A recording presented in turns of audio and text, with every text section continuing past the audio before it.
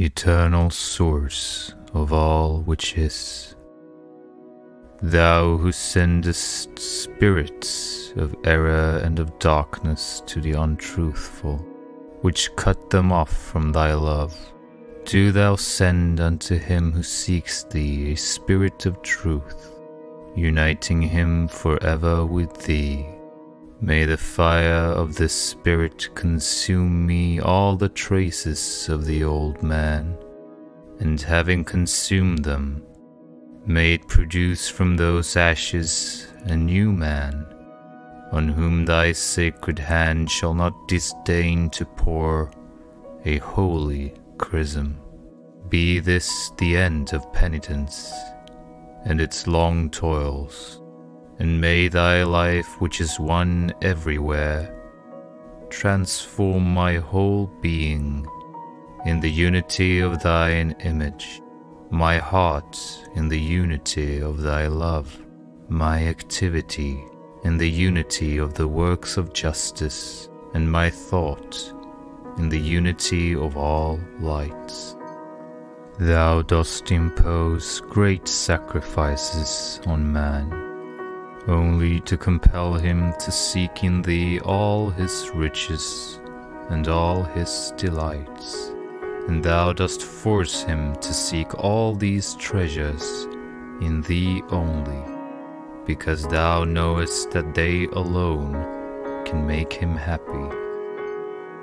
For thou alone dost possess them, who hast engendered and created them. Truly, O God of my life, I can find nowhere save in thee the root and realization of my being.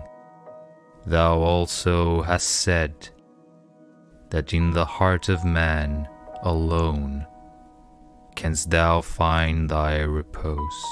Cease not, therefore, for one instant thine operations upon me, that not only may I live, but that thy name may be known among the nations.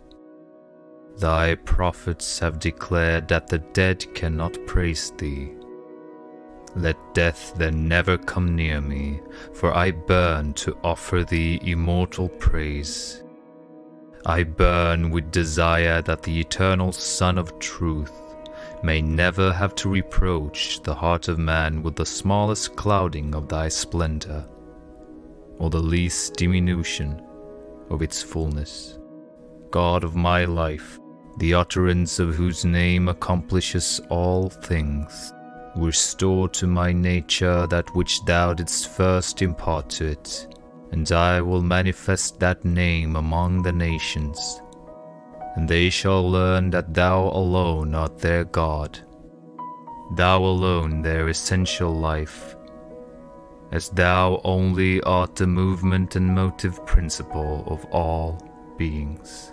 Do thou sow the seed of thy desires in the soul of man, in that field where none can contest with thee, since it is thou who hast brought it into existence. Sow thy desires therein, that the soul, by the force of thy love, may be snatched from the depths which hold it, and would swallow it up forever. Abolish for me the realms of images. Scatter the fantastic barriers which place an immense interval, and spread thick darkness between thy living light and me, entombing me in their folds. Show unto me the sacred character and the divine seal of which thou art the custodian. Pierce the center of my soul with the fire which burns in thee, that my soul may burn with thee, till it knows thy ineffable life and the inexhaustible delights of thine eternal existence. Too feeble to endure the weight of thy name, I leave in thy hands the task of erecting its complete edifice, and of laying thyself its first foundations in the depths of the soul, which thou hast given me for a torch, showing light to the nations, that they may no more dwell in darkness. Thanks be unto thee, O God of peace and love. Thanks be unto thee, because thou hast been mindful of me, and hast not willed that my soul should want, lest thine enemies should say that the Father forges his children, or is unable to deliver them. Id